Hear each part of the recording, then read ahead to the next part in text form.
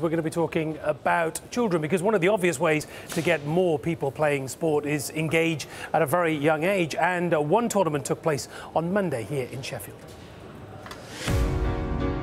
Well, we've got the Cues On Into Schools Sheffield Disability Championships. Primary schools, secondary schools and disability schools have been learning how to play snooker and then competing in snooker within the school working day. Today we've got disability schools playing out to find a champion. 'Cause you're a sky full of stars. I'm gonna give you my heart. The winner gets a glass trophy, almost identical to the Masters trophy. 'Cause you're a sky full of stars. Everybody gets a medal and everybody has a chance to compete. I don't care, go on and tear me apart. Within this disability side of the project, we've had young people that have been learning about the colours and how they can pick the colours out. It's a bit like going back to when pot black was introduced in the BBC and we had to change from black and white to colour.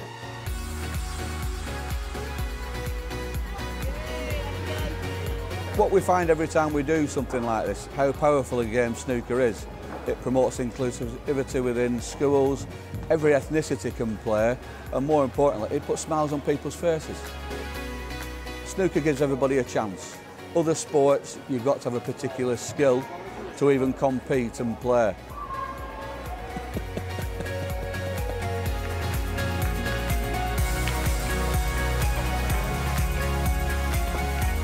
Well, I think you can sense by the feel of the morning that whilst people have got lots of challenges in life that they were born with or have developed, snooker's given them all a chance this morning to come together as one.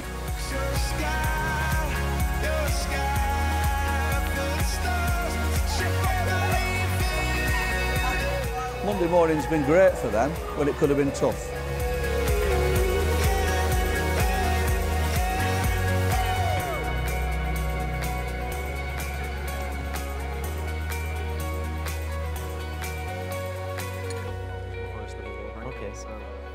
Aren't they just brilliant pictures, and well done. Congratulations to Jessica Johnson, who won the tournament.